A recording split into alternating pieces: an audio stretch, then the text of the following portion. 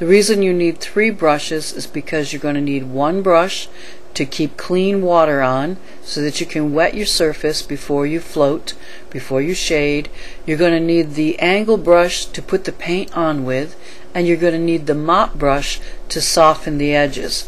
I use Maxine Thomas's mop brushes, but there are a lot of other brushes out there that work, that you can find at Michael's or Hobby Lobby or wherever you get your brushes. Okay, so as long as you have a mop brush, and I do put the supply list in on the class here so you can see what I use and something similar. Alright, so you need a cup of clean water.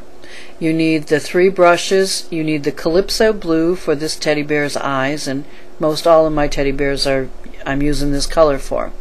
And the first thing that you want to do is you want to load up your angle brush. You just want to put the point into the paint, and just about a quarter of the brush needs to be filled with the Calypso blue. You do not want to fill the whole brush with your paint. Alright, then you want to take that and you just want to move it back and forth on your palette. If you're working on a meat tray, if you're working with freezer paper, whatever, you just want to blend that paint into your brush. Oh, and by the way, make sure then put the point into your paint and work it back and forth on your palette till it's worked in. Put the brush down, pick up your clean water brush. You want to damp it, you want to wipe it off, mat it off on your clean paper towel.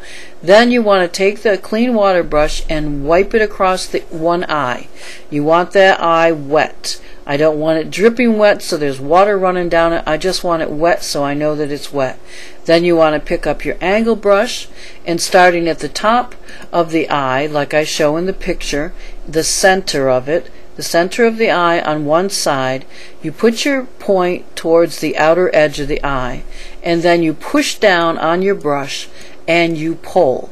You pull it down around the curve of the eye, and you continue on until you get to the other side of the eye about the same place. And you can see where I ended. Alright, and then I pick up my mop brush. I put down my angle brush, I pick up my mop brush, and I go in and I mop the very edges of that eye with my mop brush.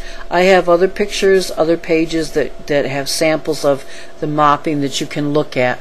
I didn't put the mopping on the eye page, but you can look at that and see how that's done. That is how I shade everything on my project, on my teddy bear. I use these 3 brushes to shade, or float, that's another term. If I say float buttermilk, you're not shading, you're highlighting, but you're still doing it the same way. You're floating it. This is how I float color. Other people do it other ways. This is how I do it. I use 3 brushes, the clean water brush, my angle brush, and my mop brush.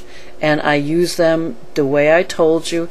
And if you do this over and over and over, you will get very used to it, and you'll have soft edges, and that's what we really want. We want soft edges. We don't want a hard line.